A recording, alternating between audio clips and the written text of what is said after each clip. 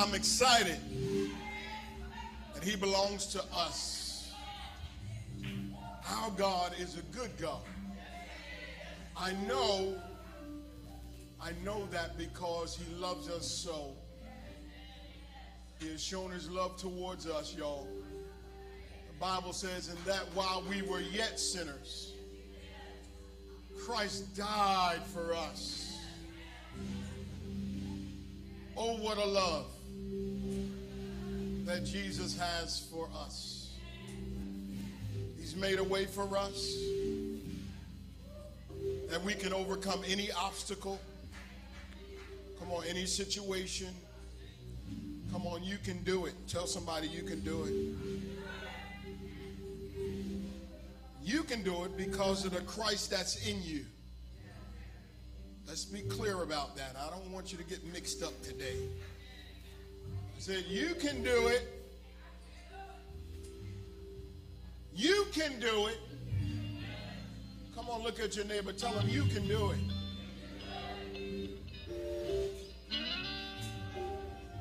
And the Bible tells us that we can, listen, you have power. You have power on the inside of your mouth. Hallelujah. It's in my mouth. The Bible told us to speak to that mountain. You got to get beyond your thinking and start speaking the word of God. Come on, today we're talking about doing it God's way. You got to speak this thing. You got to get beyond your thinking. You know, because sometimes we all know our minds are something else. They can be split in 10 different ways, right? Right? Your mind will play games on you. Have you thinking things that ain't so? But see, what the devil tries to do is to get in your mind so that you can speak it. Come on, somebody. It's one thing to think a cuss word. It's another thing to say it. Hello, somebody. It's one thing to think that I'm sick. It's another thing to say it. See, declarations are made with the mouth. Come on, somebody. I can tell when I'm talking to somebody of faith because their conversation is different. Hallelujah. The devil has our minds so messed up that we like talking about our issues. We like confessing sickness. We like confessing pain. Especially when we walk up on somebody else that look like they limping more than you. Oh, my knees. Come on, y'all. Y'all know how we get. It's one thing to think it, another thing to say it. Come on, somebody say, watch your mouth, watch your mouth. Doing it God's way. You have the power on the inside of you. Come on, you have the power on the inside of you. The Bible says, I can. Somebody say, I can. Do all things through Christ that strengthens me. Hallelujah. Some of us, we just don't want to, take no responsibility. I know we say, it's all in God's hands. And it is all in God's hands because we are in God's hands. But don't think that you don't have to make confession with your mouth and believe it in your heart. Come on, God don't have to make up his mind. He already know what he supplied. Come on, y'all. God already knows what he said, mother. He already knows what he has established. He wants you to get it. Somebody say, will you get it today? Come on, you've got to get this thing today. And you've got to do it God's way. God's way. That's the title today, Doing It God's Way.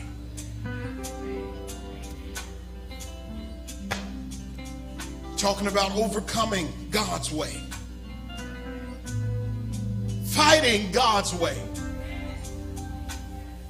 I mean, through my experience, and I'm sure, I won't say some of us, I can guarantee all of us have been in a position one time or another where we thought we could do it our way.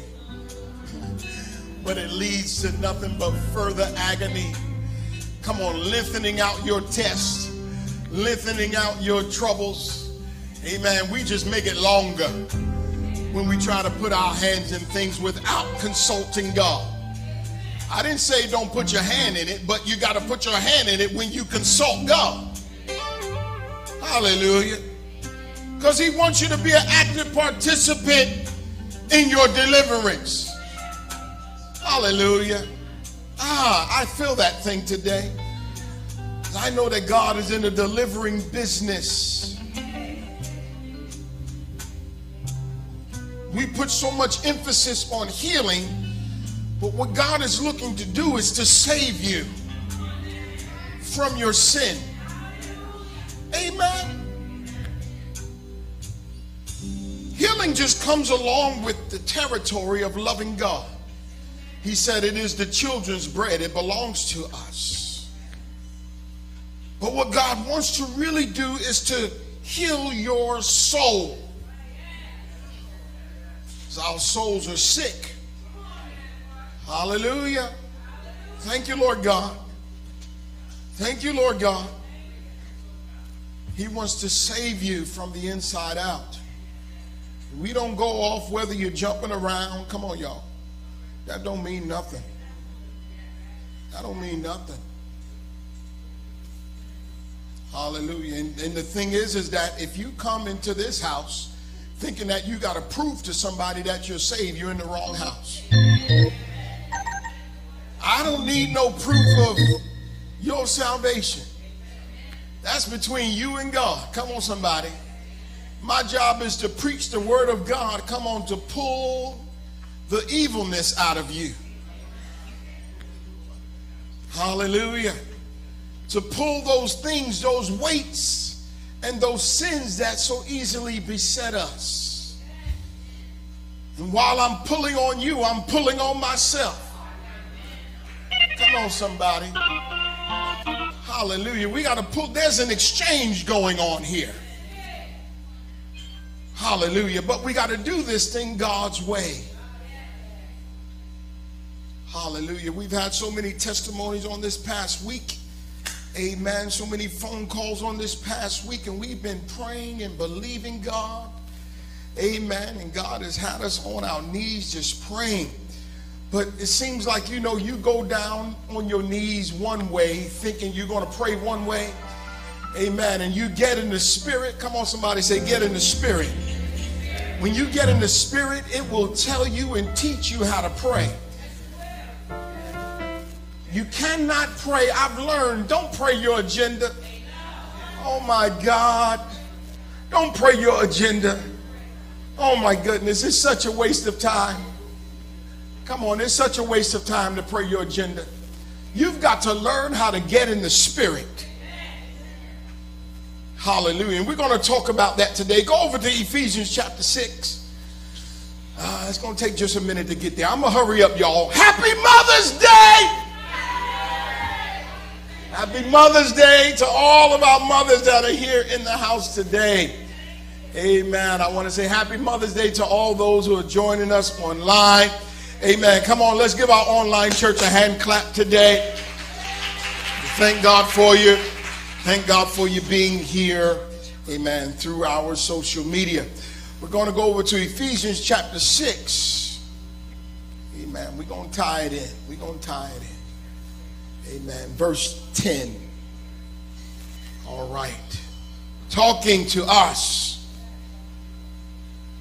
Paul is talking here. He said, finally, my brother, be strong in the Lord and in the power of his might. Somebody say, doing it God's way. In the power of his might.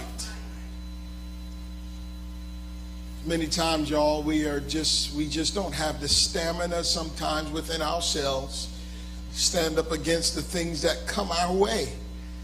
But there's another gear on the inside of you. You know how they talk about that gear on the inside of you that gets you going? You know, when you think everything is over, there's an extra gear that just kicks in. There's another gear, and it's called the power of God. Amen? Finally, my brethren, be strong in the Lord and in the power of his might. Doing it God's way. Put on the whole armor of God. Man, if we could just ever get the whole thing instead of parts and pieces of the armor of God. Hallelujah. Some of us, we only want pieces. We don't even want it all. But I'm telling you today, you will not survive, come on, what's coming to this world without all of it. Somebody say the whole armor.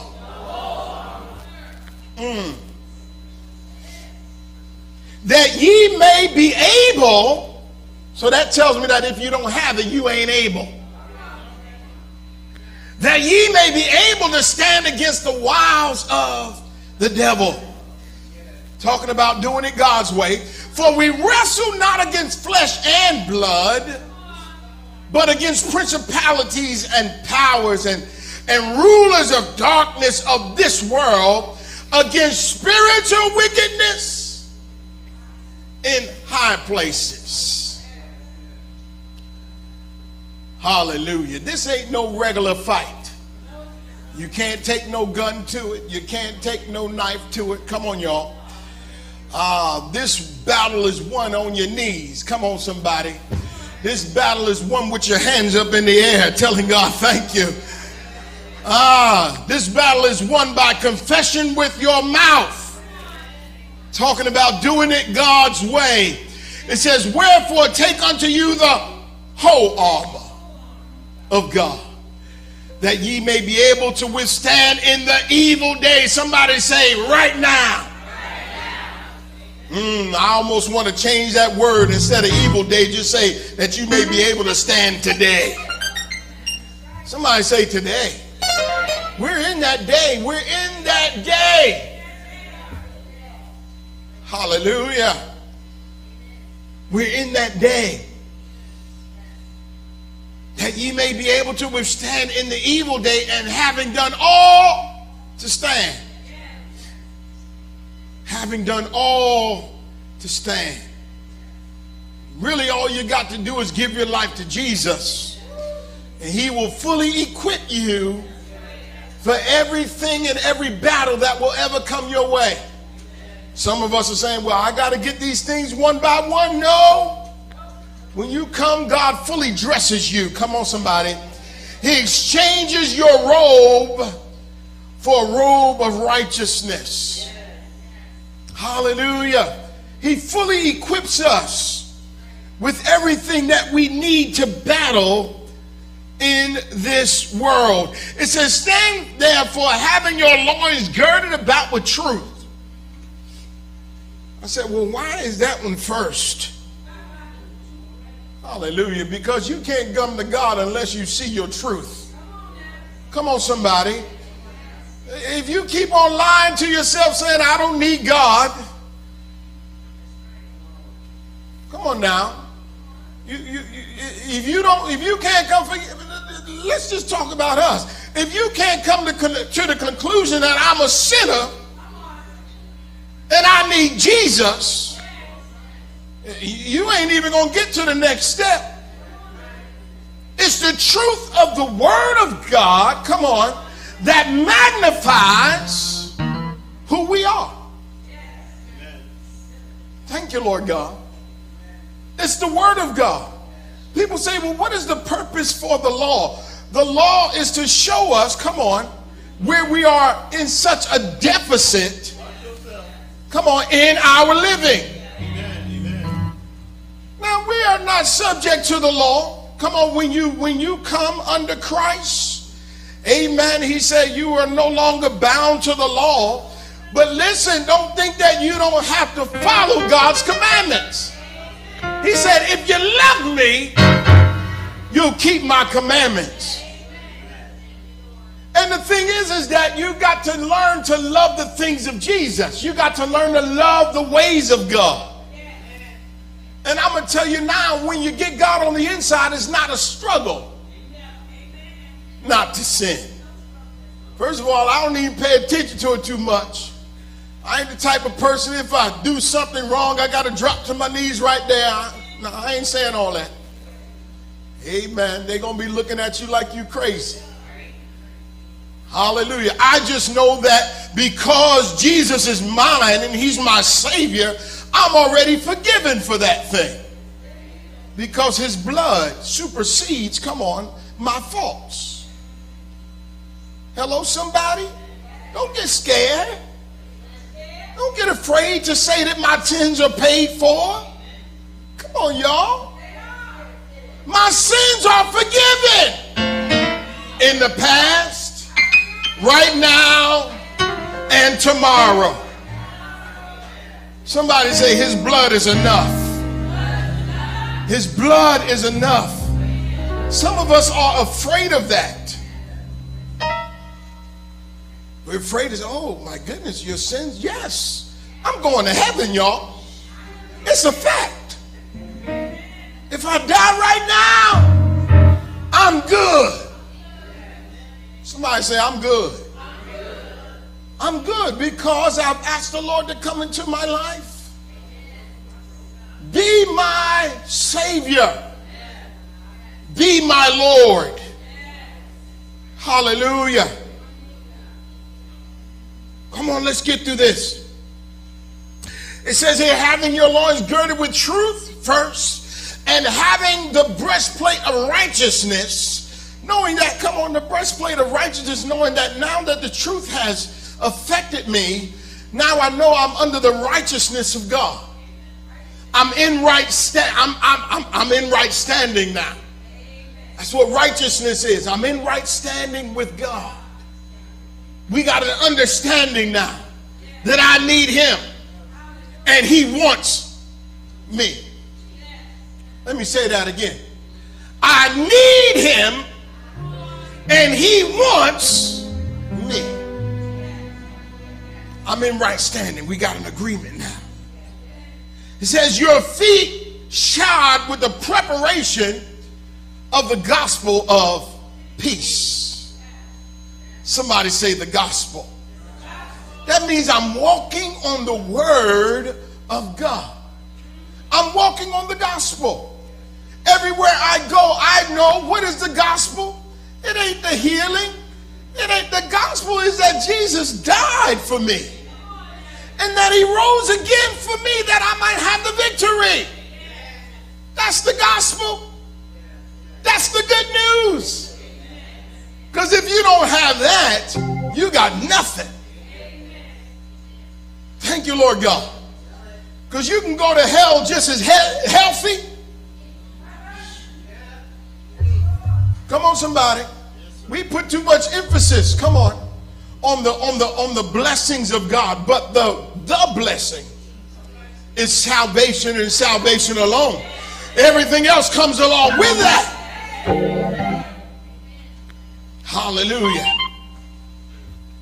Above all, taking the shield of faith, wherewith ye shall be able to quench all the fiery darts of the wicked. Thank you, Lord God. That shield of faith, knowing that no, God is real and he has me. No matter what I see, I'm not going to walk by sight, but I'm going to walk by faith. Thank you, Lord God, because the enemy will try to convince your mind, which is the reason why you need to take the helmet of salvation. People say, what do you mean the helmet of salvation? Listen, you need your salvation here. You need it here. Because the ears are the gateway. Come on, somebody. Amen. It's that noise that he makes here before it gets into your heart. Amen. So you got to guard your mind. You got to know that you're saved. the helmet of salvation. Thank you, Lord God. And the sword of the Spirit, which is what? Say that again. What is it? Now, some of us, hallelujah, I thank God for this past Tuesday. I think this was one of the biggest Bible studies we had. There was people logged on there. I was about to ask for visitors cards.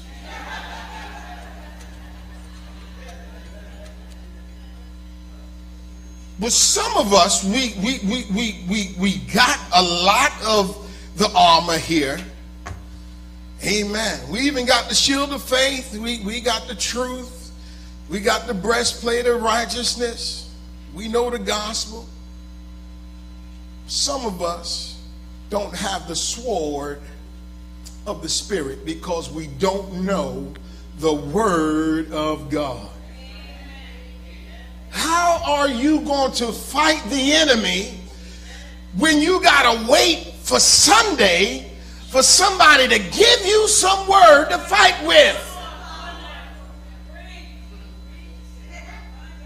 I mean, do you really got to wait a week? Come on, for a sword to get into your hand? You done prolonged your suffering by many days. If you just knew the word of God, to be able to speak to the devil when he messes with you. Tell somebody, cut him up, cut him up. Cut him up. Y'all know how y'all used to be in the street. Wanting to cut somebody. Talking to you ladies out here, got them switchblades in your pocketbook. I cut you, I cut you. Hallelujah. Woo. Thank God for deliverance. All these saved people up in here. Thank the Lord. Tell them, don't you mess with me though. Thank you, Lord.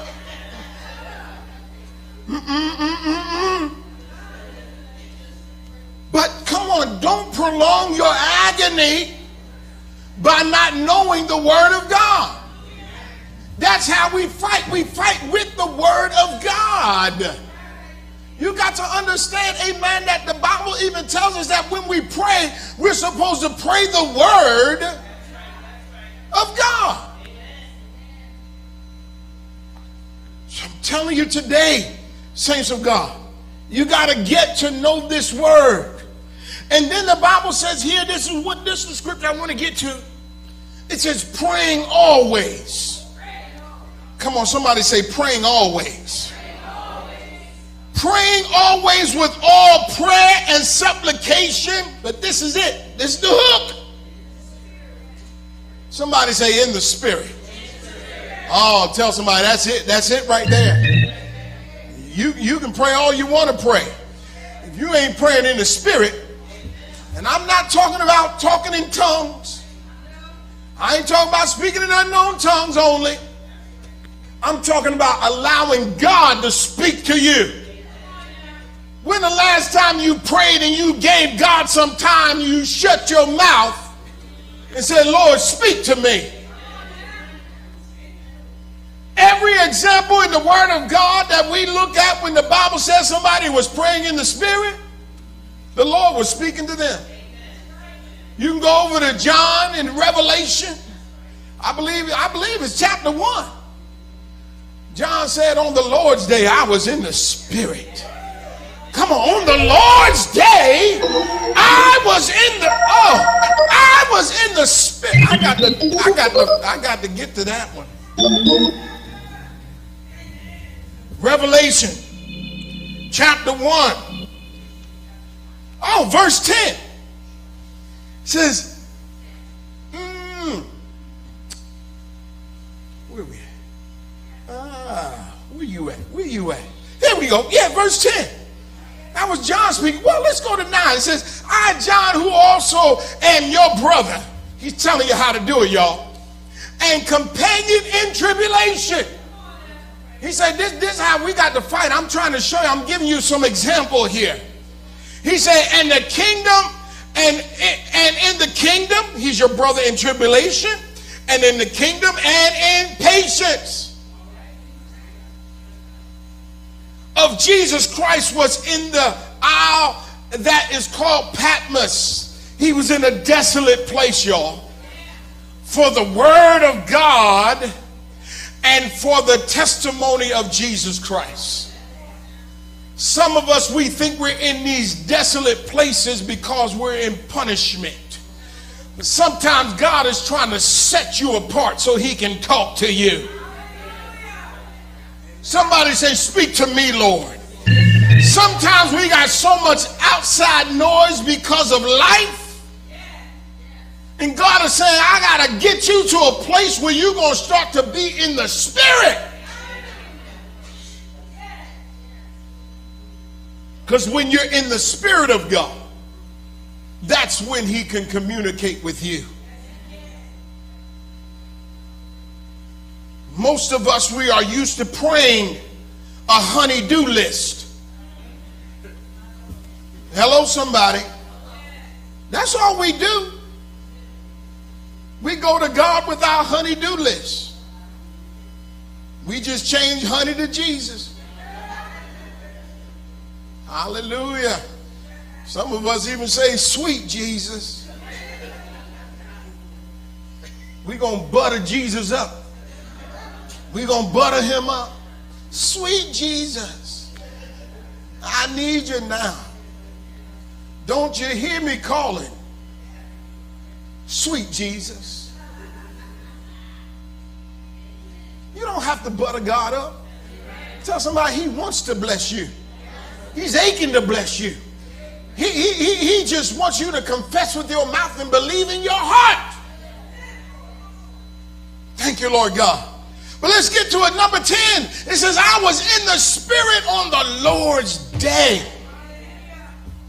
and heard behind me a great voice as of a trumpet. Oh, do I want to get into this? 1 minute. It said in 1 minute. It's going to be 12:30 in 1 minute. It says, saying, I am Alpha and Omega, the first and the last. He wasn't repeating this to him. Jesus was talking to John.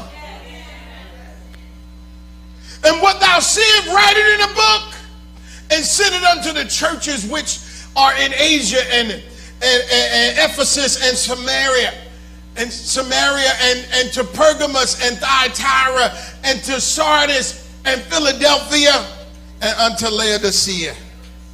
I'm not going to continue. Amen. But I want to tell you today, saints of God, that when you pray in the Spirit, allow God to speak to your heart. And that's where you will find your answer. John found answers here. And he wrote it in a book for us to have those same answers. There's a way that we must fight, but you first have to put on the whole armor of God so that you can do it God's way. Somebody say, thank you, Jesus. Come on, give the Lord a hand praise. Thank you, Lord God. Thank you, Lord God. God is looking to give us instruction, saints of God. God is looking to give us instruction. Listen for his voice. Listen for his voice. Listen for his voice. Get in that quiet place. Wherever you are.